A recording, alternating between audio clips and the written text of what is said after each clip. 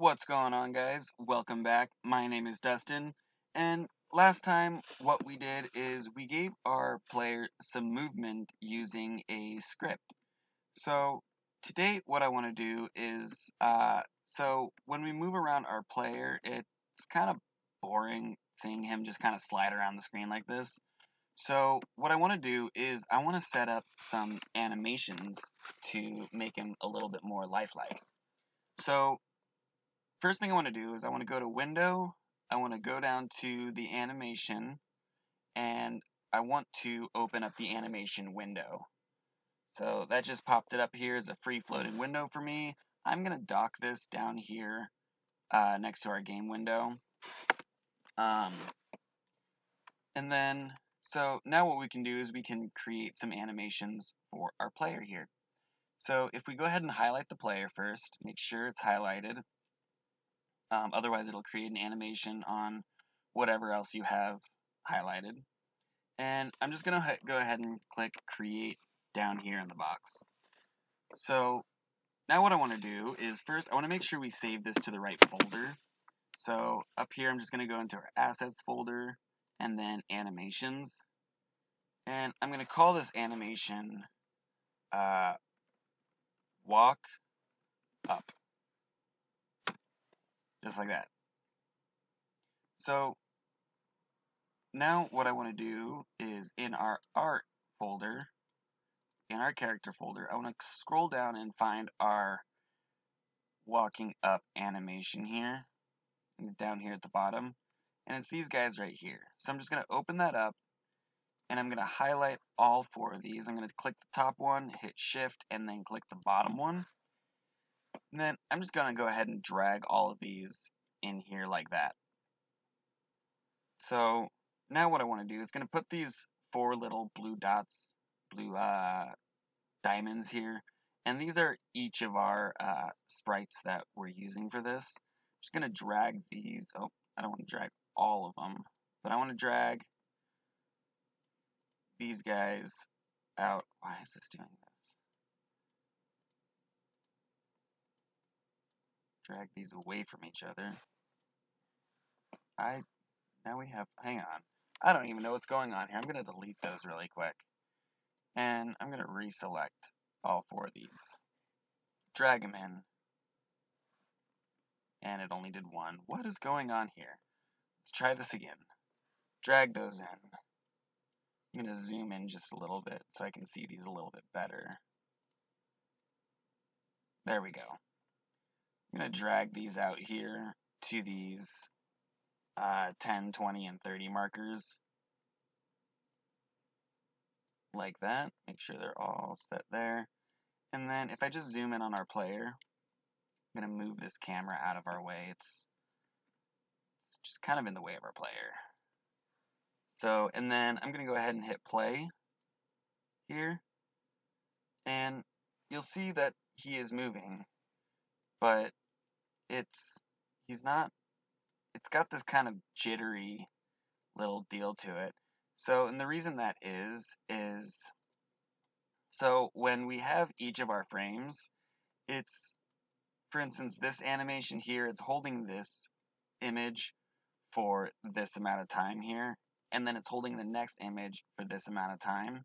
But then when we get to our last one, it's only holding it for just a little bit here. So what I want to do is I want to come over here a little bit farther on the timeline, and I want to take that fourth image and I want to drag it in a second time to right here at this 40 marker point, just like that. And then that should fix our issue here. So now it looks like he's walking in an up direction, just like that. So now what I want to do is I want to just repeat that process for all of our animations here. So I'm going to go ahead and click this drop down arrow here, and I'm going to create a new clip. We're going to call this walk down. And then if we scroll up to our walk down sprite sheet, we can highlight all of these, drag them all in, zoom in just a little bit, and then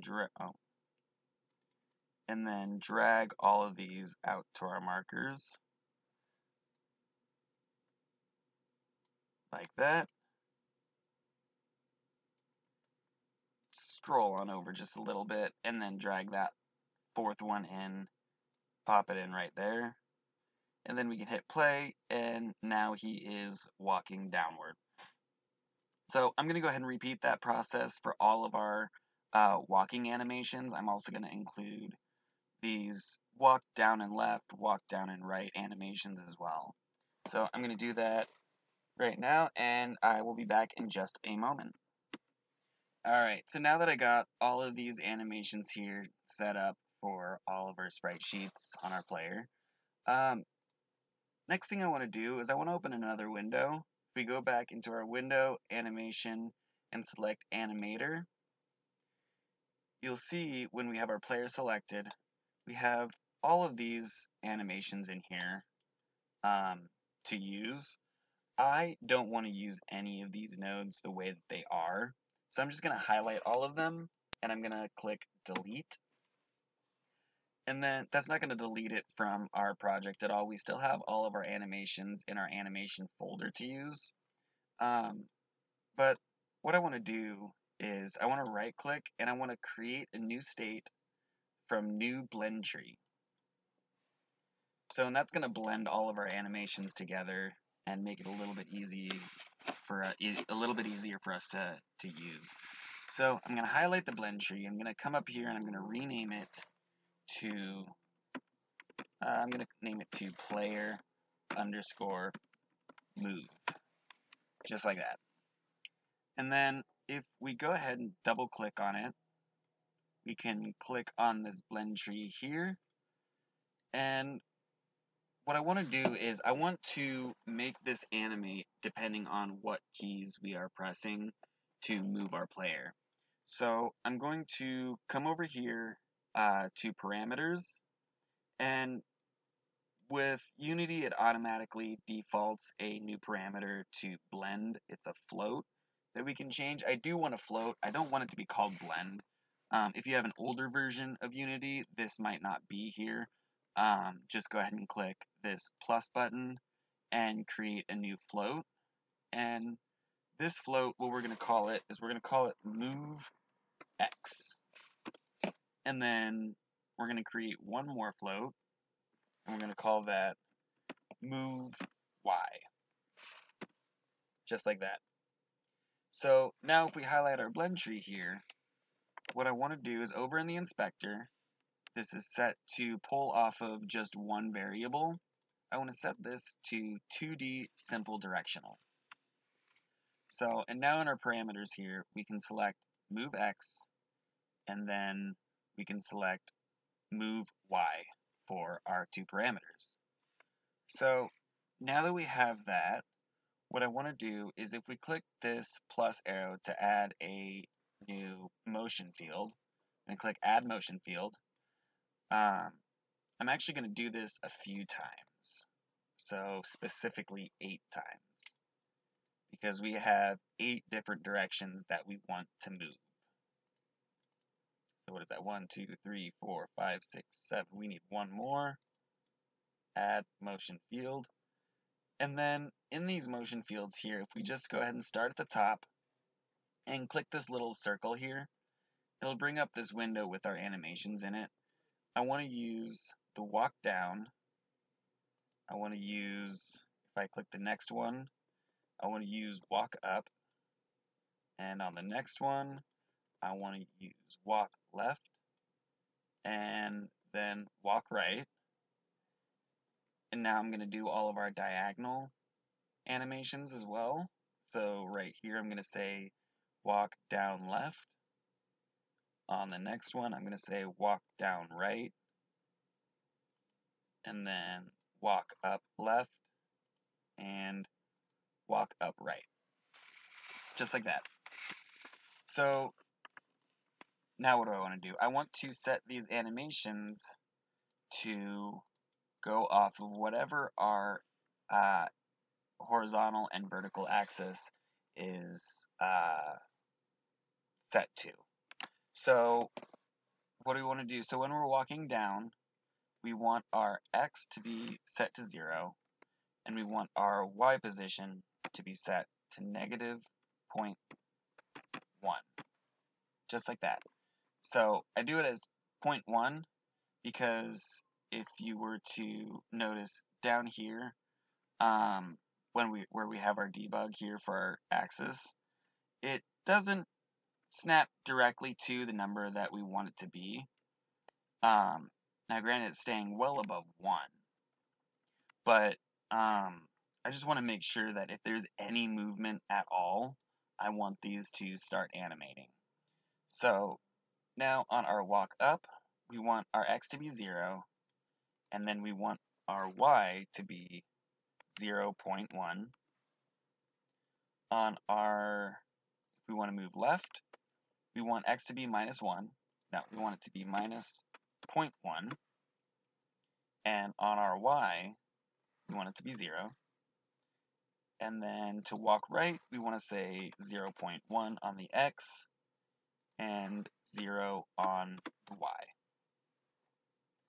Now for the diagonal movements, so this is, what is this? What do we do? Walk down left first? Yeah. I had to pull that out some to be able to see all of the name of our animations. So walk down and left. So basically we're going to be combining these here. So we're going to say walk down, we want our Y position to be at -0.1. And if we're walking left, we also want our X position to be -0.1. And then walk down and right, we want our Y position to be -0.1 and our X position to be 0.1. And then our walk up and left, we want our X to be -0.1 and our Y to be 0.1.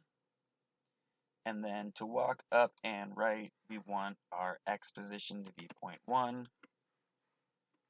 and our Y position to be 0.1. Just like that.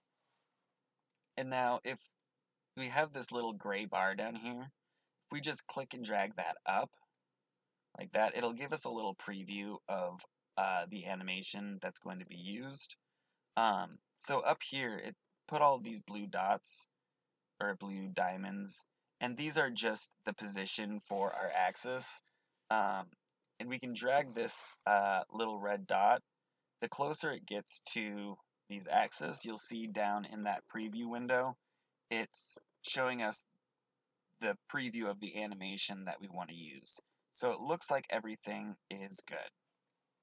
So now what I want to do is I want to set these numbers here from our player controller script.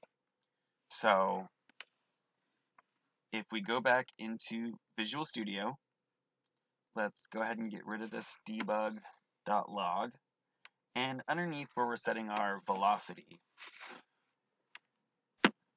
well actually first what I want to do is I want to go back up here and I want to create a new variable. I want to reference that animator component.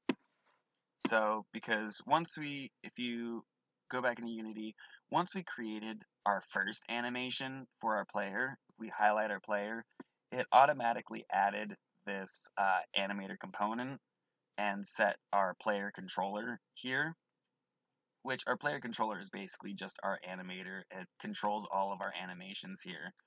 So I want to reference this animator component. So we're going to do this the same way we did this rigid body. We're going to say private animator, and we're going to call this my anim, like that. And then in our start function, underneath where we're setting what our rigid body is, we want to do the same thing for our animator. We're going to say my anim is equal to get component, and the component we want to get is the animator. Just like that. So now below our velocity, in our update function, I want to just say, when we're moving, set my anim dot set float, because we want to set these float values here. And it's going to call for 2 arguments. The first one, it's going to ask for which float variable we want to set. And it's a string, so we have to use these quotation marks. And we want to type in the name of our variable exactly how we have it in our animator. So we did it with a small m for move and a capital X, like that. And then, still within the brackets, we want to say comma. The second, we want to set it to whatever our velocity is. So we're going to say, we want to say my rigid body dot velocity dot x for our x-axis. And we end that with a semicolon, and that's all we need to do for that. Now we also want to set it for our vertical axis as well. So I'm just going to go ahead and copy all of this like that and paste it right below it. And I'm going to change this here to move y, and my rigid body dot velocity dot y, just like that.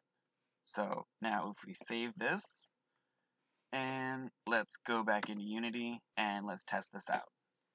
We wait for it to compile and hit play. You will see now first off, our character is already animating itself in the down position. You'll see if we're not moving, he looks like he's walking, and we're going to fix that later. But for right now, we just want to make sure that if we move, he moves to the right, moves to the left, moves up, and he's currently always moving down. And then let's test our diagonal. So we're going to move left and up at the same time. He's got a diagonal movement, right and down, right and up, and down and left. Perfect. So it looks like all of these walk animations are working perfectly. So that's going to do it for this video. Next time what we'll do is we will set up an idle animation, and we will fix him kind of walking in place like this. We will also fix